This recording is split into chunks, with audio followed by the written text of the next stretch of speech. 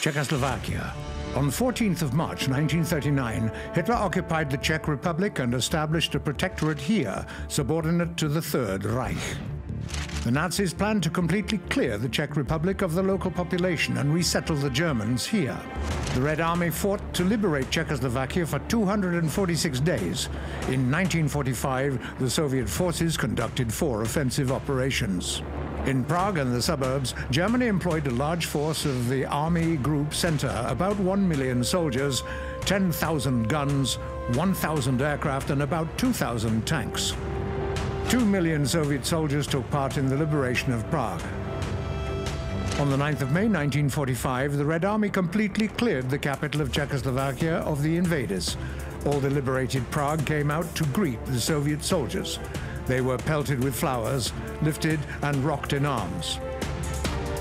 The Soviet Union played a crucial role in liberating all of Czechoslovakia from Nazism, losing nearly 140,000 of its soldiers. Immediately after the end of the war, the USSR began to provide Czechoslovakia with comprehensive aid for the restoration of the national economy.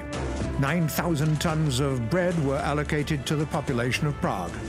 The Soviet government supplied Czechoslovakia with large quantities of industrial raw materials, iron ore, non-ferrous metals, petroleum products, and cotton, helping to establish peaceful life in the country.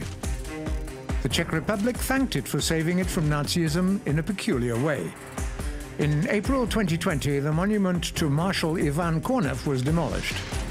In the streets of Prague and other cities, people who speak Russian are threatened with murder.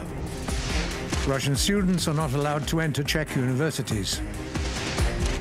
And supporting Russia in local social media will be treated as a criminal offense. Violators can face from 6 months to 3 years in prison.